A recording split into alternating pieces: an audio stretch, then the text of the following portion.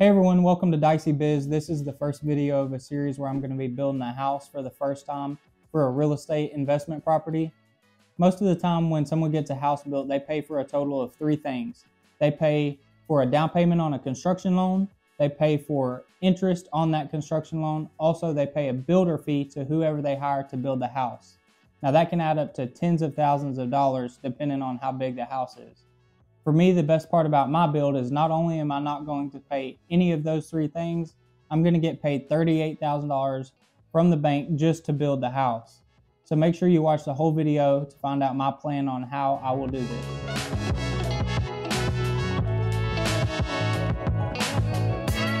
So welcome to my channel. My name is Case Robinson. I'm 25 years old. I'm a roofing business owner, and as of today, I'm a YouTuber, a home builder, and a real estate investor. I'm making this video series to document my very first build from start to finish, and I'm going to be posting a video on every single aspect of the job, everything from the planning and the permitting to the finding the vendors and the budgeting to the actual build, and then of course the finished product. So if you're looking to build a house, or if you're just looking to follow me along on this challenge of a journey, then make sure you subscribe so you don't miss any of the videos that are coming. So I'm building a 1,200 square foot home on a $150,000 budget, and I hope to complete the build in just 4 months. The plan for this home is to make it a rental property, and one of the most important decisions on a rental property is choosing the right location. I've already decided that I'm going to be building this home in a subdivision in Conroe, Texas. I've already found the subdivision. It's in a quiet and safe neighborhood with a really good school district. And it's also very close to the Woodlands, which has been named America's best city to live in. Now, unfortunately, I have to build this house with cash because the bank requires you to have built 2 to 3 homes already in building experience. And of course, that's not the case for me. So I'm going to be spending about $150,000 in cash to build the house. But I have a plan to get all of my cash back and then some. So let me explain my strategy. So if all goes as planned, this is how the numbers will play out. First, I'll build a house for $150,000. After the house is complete, I will call a lender and I'll get a cash out refinance mortgage on the house. The bank's first step is to get the house appraised, which means a real estate appraiser will determine the fair market value of the house.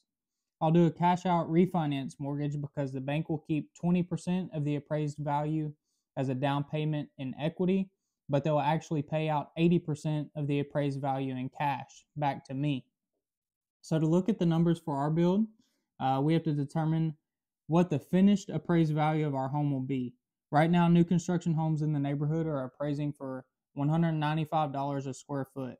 So if you multiply my 1,200 square foot home times $195 a square foot, then that equals $235,000.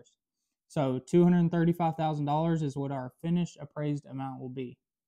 The bank will keep 20% of $235,000, which is $47,000, as a down payment in equity. They will pay out 80% of $235,000, which is $188,000 in cash back to me. Then I'll have a 30-year fixed rate mortgage with a monthly payment of about $1,500, and the renter will pay about $2,300 per month. That's an $800 monthly cash flow. Also, since the bank is going to be paying me $188,000 back after the build is complete, and it's only going to cost me $150,000 to build the house, I'm going to make an additional $38,000 in cash on the build itself.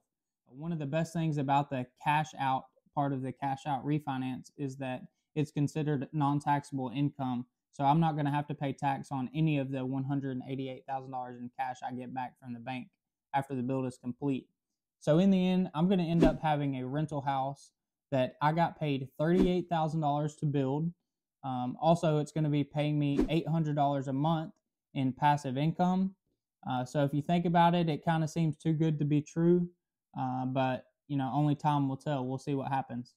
So the numbers I just went over are only the immediate short-term benefits of the investment, which are still pretty good, but the main benefits are long-term, and that's when the house has been rented out for 30 full years and the mortgage is completely paid off. At that point, the home will produce me a passive income of $2,300 per month. Also, I'll have a home with 100% equity with a value of at least $235,000. And that's not taking into consideration 30 years of real estate appreciation and 30 years of inflation, which will cause an increase in both the rental value as well as the home value. Essentially that just means the deal will get sweeter the longer I hold the property. So considering this is going to be my first time building a house, this video series should be very interesting and also pretty educational. So if you've watched this far into the video, then I recommend you watching my next video, which is on how I found and purchased the perfect lot for this build. Thanks for watching, guys.